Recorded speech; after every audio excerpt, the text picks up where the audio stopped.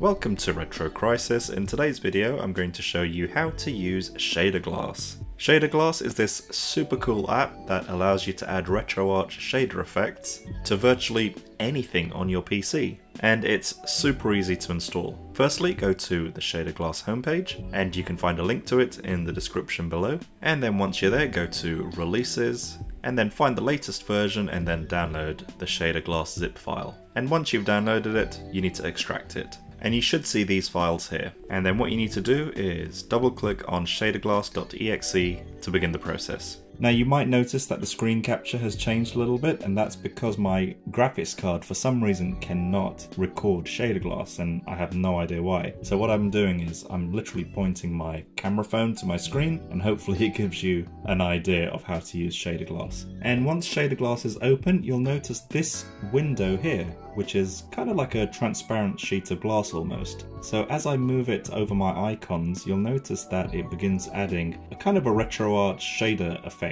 almost. And what you can do is if you click on the shader option here and then go to choose, it lists all of the shaders that are available in RetroArch, and they're divided up by their various categories.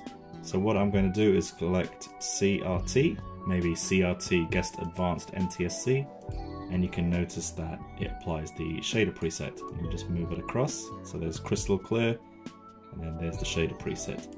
And you can maximize this window if you want to, so you can make it big so it fills up your whole screen. And the beauty of it is, even once it's maximized, you're still able to interact with your windows underneath it. And if you want to go to full screen, you can just go to Output, and then click on full screen. And then a shader is applied to pretty much anything you've got open in Windows. And if you want to come out of full screen, just press Ctrl, Shift and G on your keyboard, and ShaderGlass is then minimized. And if you want to modify the effects, what you can do is go to Shader and go to Parameters. And here you'll get a bunch of different parameters, and you're able to kind of tweak them to whatever your heart desires, and then those settings will take effect.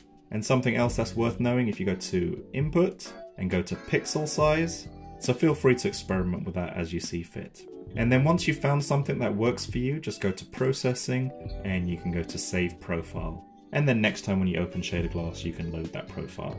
Another thing worth knowing, if you go to Output and Mode, just make sure you have glass selected. And if you go to Scale, you can change the scale here. I generally just leave this to 100%. And if you go to Aspect Ratio Correction, feel free to change it to whatever you want. There are loads of options within ShaderGlass that you can mess around with, so I definitely encourage having a little tinker around with it. Anyway, I'm going to stop the video there. I hope you found this useful. This has been Retro Crisis. Thank you for watching.